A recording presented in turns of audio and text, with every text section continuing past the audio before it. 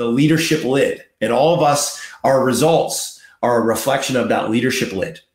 Your results, whatever your best number is, whatever your best income is, whether it's this year or 5 years ago or 10 years ago or 12 years ago, that was bumping up against that leadership lid.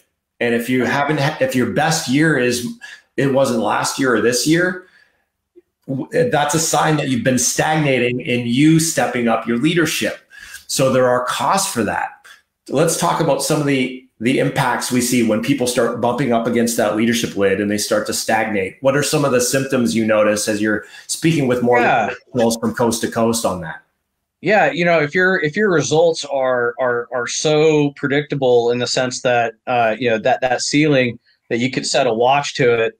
I mean, if you have not, if you look back at in terms of market cycles, if you aren't doing better now than where we were in the last market cycle, that's exhibit A that you're doing things the hard way. You haven't grown at all.